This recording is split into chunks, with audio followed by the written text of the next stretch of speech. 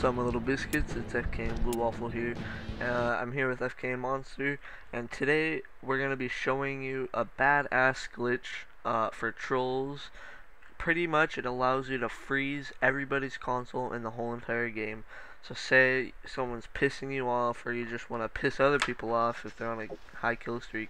This is all you need to do. You need a teammate, and you need a submachine gun with a silencer. Search and destroy. Like my TP here. And then what you're going to want to do is you're going to want to get your teammate with the riot shield. Defend the objectives. Sit in front of you for like a couple seconds, and then I'll show you here. And then you're going to want to fire 4 shots into his riot shield with a regular scope. And then after you shoot the 4 shots, switch over to your hammer scope and shoot another 4. Or just spray. And there, as you can see, my console froze. And if you think that I just paused the video, I'll show you here in a second the proof. Really quick, hold on. Alright, here's the proof.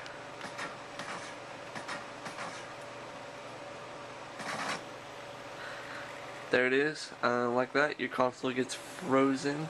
Actually, everybody's console in the whole entire lobby gets frozen. And see, your controller kind of starts vibrating. But this is proof on the online search and destroy match. You just saw it there. Yeah, I hope you guys enjoyed. I guess I can. Yeah. So it's kind of fun. It's like the ultimate trolling tool. Like, honestly, you can go into a game, like somebody on Search and Destroy can be going like crazy, like 16-2 or something, and they're like, dude, this is crazy, and then just boop, kick them off, or freeze their console. It's always fun.